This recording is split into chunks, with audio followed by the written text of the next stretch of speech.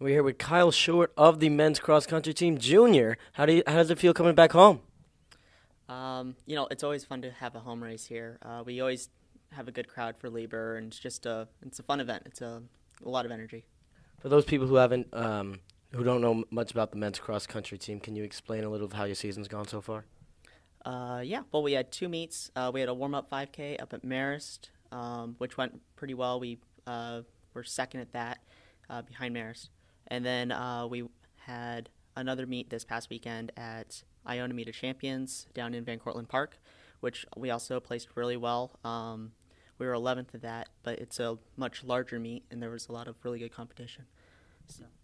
You're graduating one senior in Ben Heslin, but he's done a lot for the program. How big of a loss is that for the team? Ben was a big part of the team, but he's back, and he's with us every morning. He's now our assistant coach. So even though, he's not necessarily representing us as a member, he's not a contributing member, he's still a member that, we still see him every day. He's still a big part of this team, and, he still is definitely a good driving force. The freshmen on the team, can you explain a little bit about them? Freshmen this year are awesome. I don't know really what else to say beyond that. They're a great bunch. They're awesome runners, good kids. We'll just see how it all plays out, but they're definitely a big contributing factor this year. Future's definitely bright for this team then, huh? Yeah, it's a growing team. It's been a growing team ever since Ben was here, really. It's just been getting better and stronger. It's just becoming a much better program. But, it seems as though we've never had a down year. Each year it's been stronger and stronger and stronger. You talked about Marist. That's got to be a goal for the team in order to beat them and become second in the MAC. Yep, second in the MAC is definitely a goal that we're looking for. We got to get Ryder first. We were fourth last year. But yeah, we got our eyes on the prize. What do you have to do? What does the team have to do in order to accomplish that goal? Our whole tactic has been pack running. We start as a group and we finish as a group. If you're not beating our number one, you're not beating us as a team. We go. Most races will have very close spreads. Our top runner will be 30 seconds ahead of our fifth place runner or something like that. So it's just pack running, really. And we are here with Howie Rosas, a sophomore on the men's cross country team. How are you doing today? Pleasure to be here, Ivy. Well, thank you very much.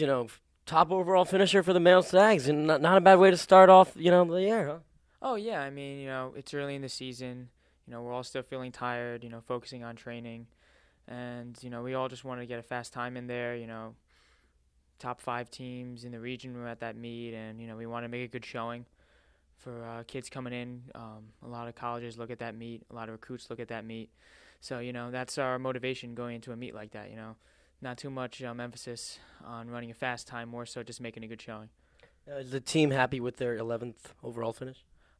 We placed 13th in there last year, and, talking to Coach, the field was definitely a lot deeper this year, so, we can't really look at the times as much as our place. We are getting better and better every year. We only lost one senior last year on the team, and we've got freshmen coming in this year. They just picked the spot right up, and we're looking to get better and better. Now, for a sport like cross country, is it harder in the beginning of the year, or is it harder at the end of the year? Well, I guess that depends on the type of training that you're getting. I could say definitely last year at this time we were feeling a lot better, and towards the end of the season, right after conferences, at IC4As and the regional meet, we pretty much felt like we were hanging on.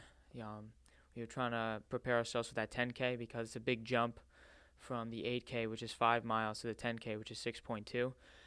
And this year, we've been doing a lot more mileage and a lot more serious workouts at this point in the season. So, once we start, calming down and, going a little bit slower on our runs, taking it easy, that way, later in the season, we're going to feel a lot stronger. We're going to feel a lot better, and that way we're going to peak at the right time. And you mentioned that one senior that you graduated, pretty good player, in Ben Heslin. How much of a loss is that to the team? Well, it's not that big of a loss in that Ben's actually still on the team. He's still a major force. He's the assistant captain this year. He's with us at practice every day. He's still that motivational force that he's always been. He is not in the races with us, obviously. He did graduate. but he was one of the founding fathers of the men's cross country team. In that, we've only been recruiting kids right now for about 5 years.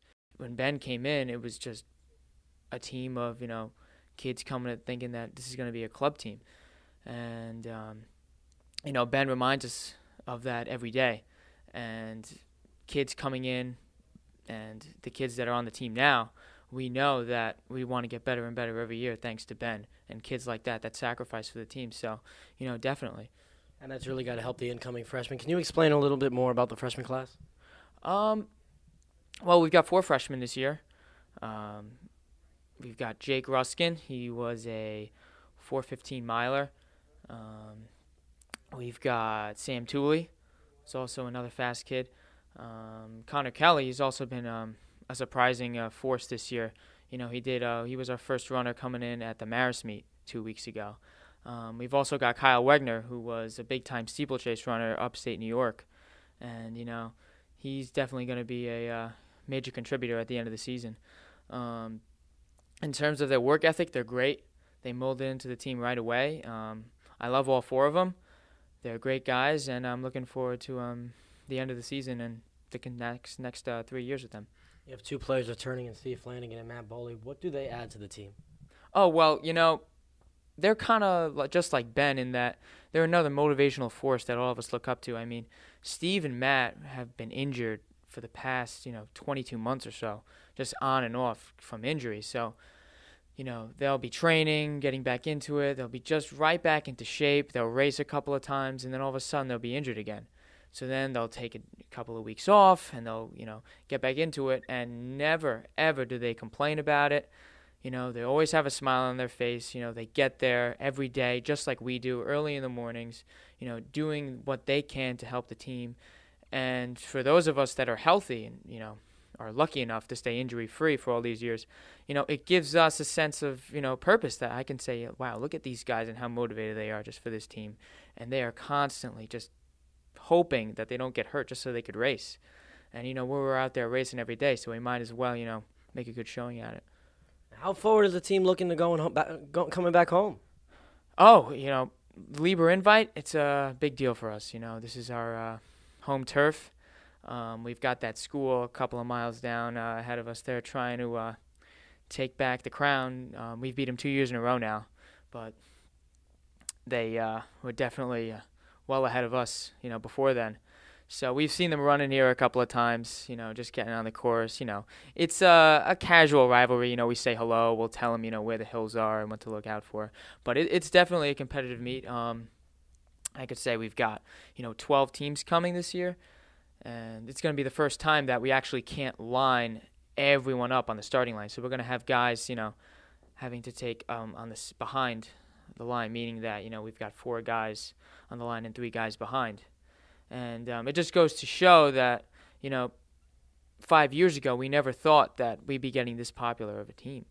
I could say we're definitely trying to win it out. It's going to help our progression on campus, to help get noticed. We're probably going to wake up a lot of kids on the quad because the course goes right through there. So that'll be interesting. Last one. You guys want to beat Marist. Is that your goal? Second place in the MAC? Oh, yeah, definitely. I mean, Marist is a phenomenal team, and I respect their coach a lot. We'll say hello here and there. Our coach Sagnelli, he says hello to the kids on their team. But I would say that they're definitely just 5 or 6 years ahead of us in terms of considerable strong athletes. They finished pretty well at Iona Meet of Champs. They're at the same meet we were last weekend.